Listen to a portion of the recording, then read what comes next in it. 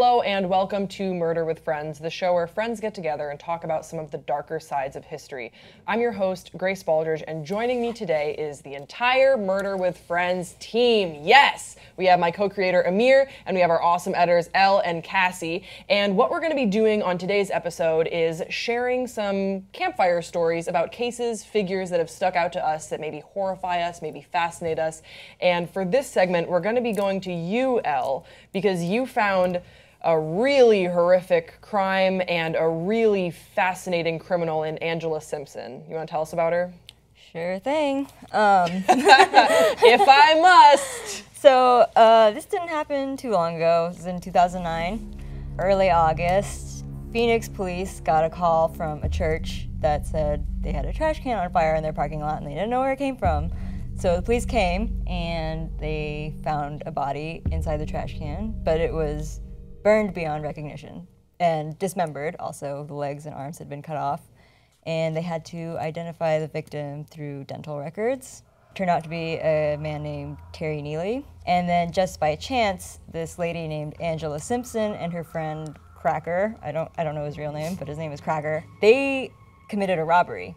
And they got arrested on that charge. And then after the police had been asking around like the community near the church, they were pointed to Angela Simpson also, who had been associated with Terry Neely. They had seen them around the neighborhood, you know, in the past, doing drugs, whatever.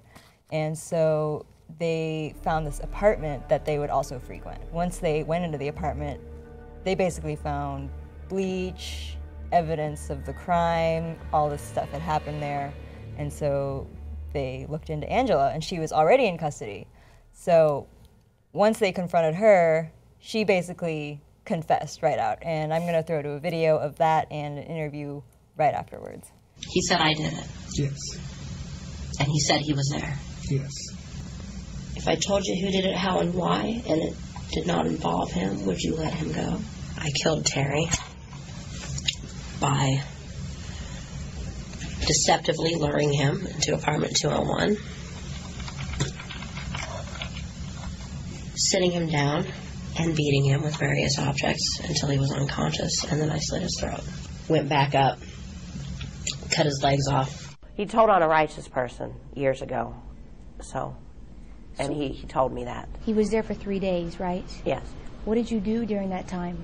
Well, I killed him and cut him up. Did you pull out his teeth? Did you put a hammer into his head, put a nail in his brain? Yes. Was he alive during this? Some of it. Was he watching, looking at a mirror? Yes. Why'd you do that? Because I wanted him to see what he deserved. Angela, is this the first time you've done this? No. Will you admit that you've killed other people? Well, yes. You've killed other people. How many? That's irrelevant. I believe informants and child molesters should be killed, period. You think something's wrong with you? I think something's wrong with the world that I live in, but according to other people, yes, something is wrong with me. Do you feel guilty? Guilty?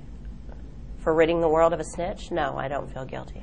She says she was motivated to kill Terry because he had told her he was a snitch. Correct. What does she mean by a snitch? What was he telling that bothered her so much? Supposedly he was bragging to her that he was an informant, basically, that he would tell on people to the police and that they'd arrest them. The CIA. And right. And she specifically mentioned that he had told on somebody righteous, but she never mentions who that is. And later she says that she doesn't know any of the people that he snitched on. And as it turns out, the police looked into it and he's not actually a snitch. He was just lying the whole time. So she killed him for being a snitch when he wasn't a snitch. And the other thing is that Terry was handicapped. He was wheelchair bound.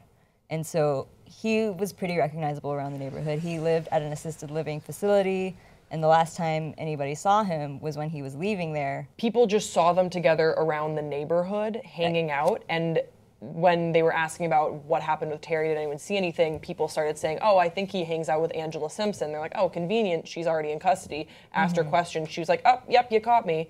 That's how it went down? Well, yeah, as you saw, the police had told her that Cracker had basically said that they had done it together. Was she together with Cracker romantically? I don't think so. I think they just committed the robbery together. But she later says that he had nothing to do with it. That's what she said in the confession, that she was like, if I tell you that he had nothing to do with it, will you leave him alone? Another thing that sort of is very chilling about this case is that she speaks a lot to the press, very devoid of remorse.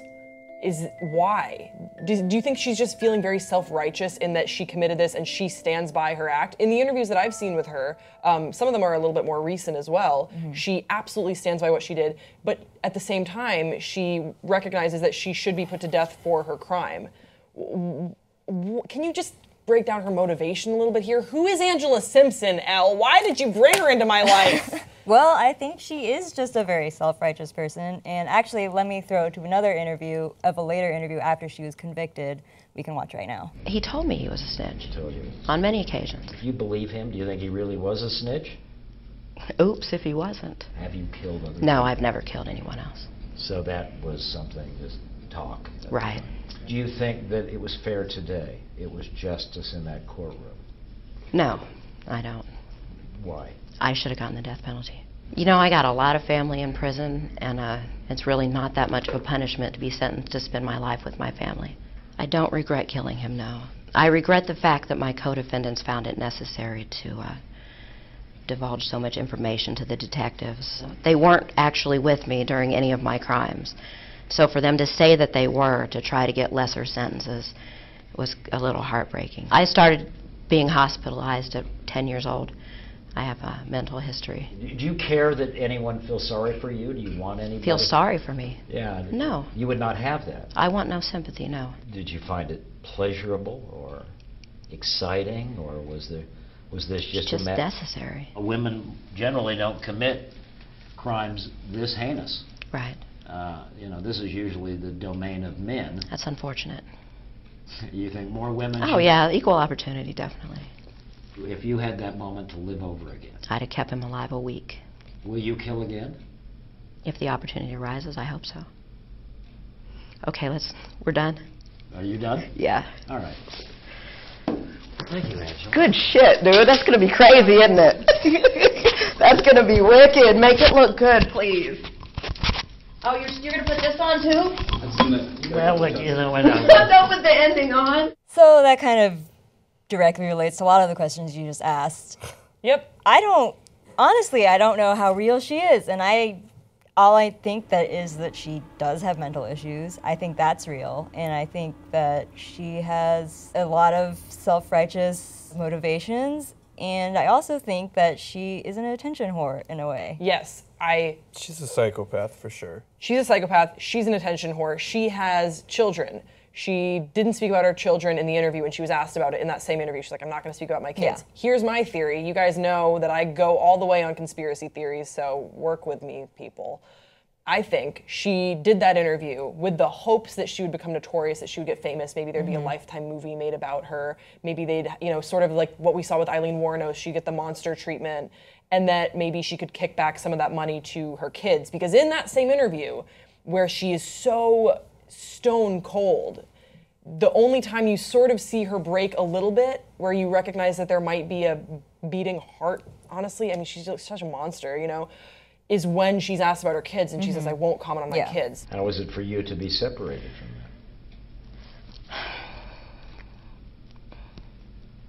that? I don't want to talk about my children. I can't do that.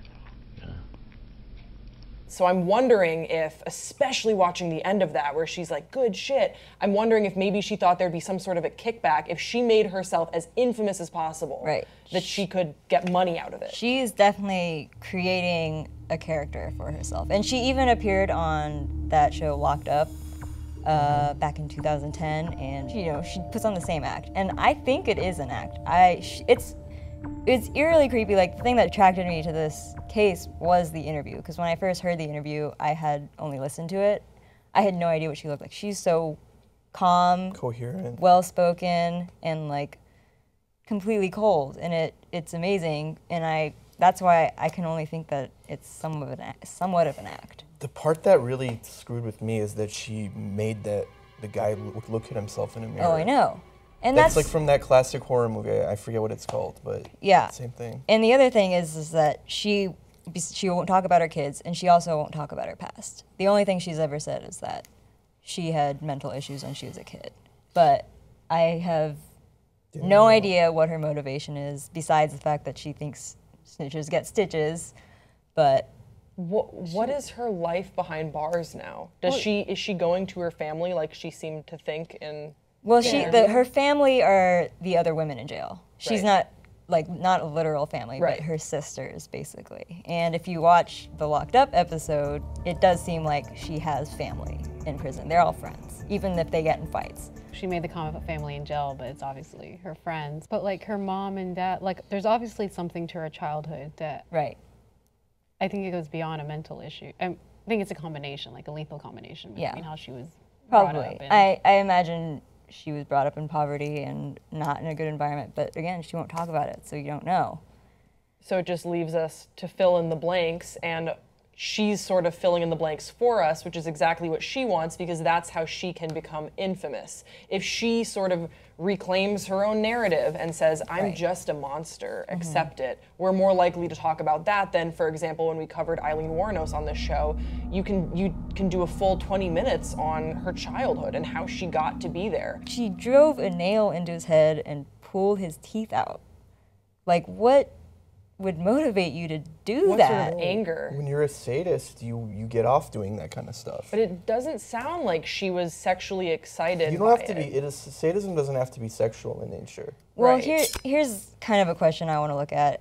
Is usually these kind of crimes, like the interviewer had mentioned, is they are committed by men. These super violent, kind of disgusting crimes. When women are serial killers, it's usually poison, something very subtle, and it's usually motivated by monetary or material gain. Or revenge, like a passion killing.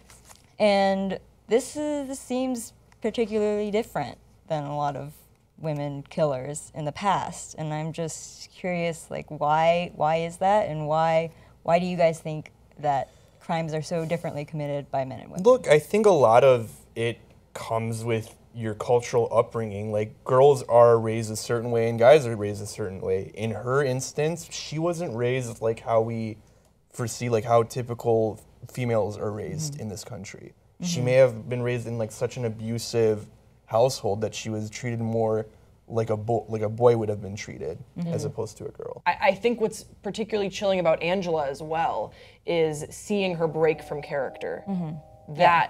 Just to see her be like, oh, don't put this in the interview.